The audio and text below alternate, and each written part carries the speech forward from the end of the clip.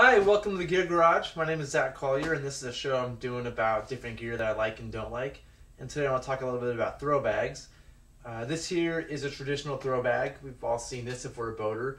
A throw bag is your most important piece of safety gear. It's something everybody should have, whether you're a raft guide or a private boater, hardshell kayaker, even stand-up paddleboarders should have throw bags. And there's different throw bags for each sport, but I have here what I want to talk about that I think is a good overall bag. This one's traditional. It has a strap over the top that you basically clip in to the boat, and then it has, you unzip it and open it, and the bag comes out like this. And it's just a bag. It's a really simple, not inspired design. And a few years ago, I tried designing my own throw bag, and I made some. This is it right here. And some things I wanted to do were put a buckle on the side. I think the buckle over the top gets in the way of stuffing it. And I think it also is a potential hand entrapment, right? When the bag is like this hanging on a raft, you can get your hand stuck in there pretty easily. And the other thing too is if you're buckling onto something, let's say this is a D-ring for a raft, it packs on really nicely. It's kind of out of the way, it's not hanging down low, and then it's easy to pop off if you need it. So I'm a big fan of the side buckle and something that keeps the mouth open. I think one of the most difficult parts of a throw bag is stuffing it back in. So if you have a big wide open mouth, it's really easy to put the rope right back in the bag. So those are some things I think are important for bags. I think that the perfect rope is 75 feet long because that's about how far a good throw bag tosser can throw. 50 feet is too short to really get to anybody unless you're on a small creek or smaller rivers or doing something minor. I think 100 feet, nobody can really throw that. So 75 feet is a great length. And I like 3/8 inch polypro rope. 3/8 is a size you can actually grab and give a good pull. If it's thinner, it's hard to put a lot of force on it. A lot of people like thinner, stronger ropes.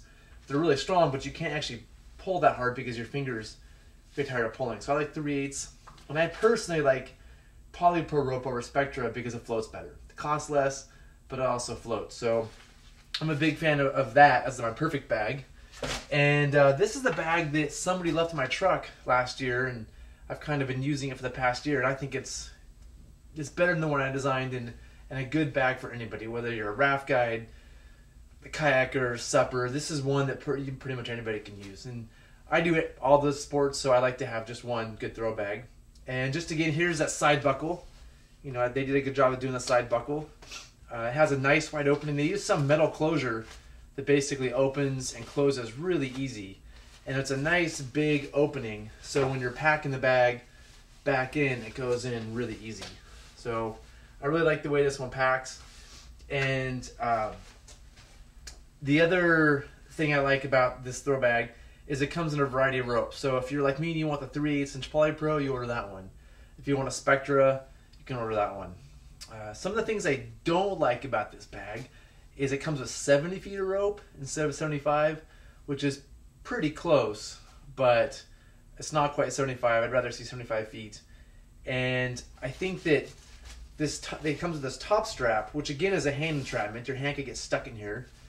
Or this bottom loop, which a lot of throw bags are doing. This old NRS bag has this bottom loop as well. And I'm just not a fan of this, partially because the knot that's tied in here isn't a very efficient knot. So that's probably where the rope is going to break because of that permanent knot in there.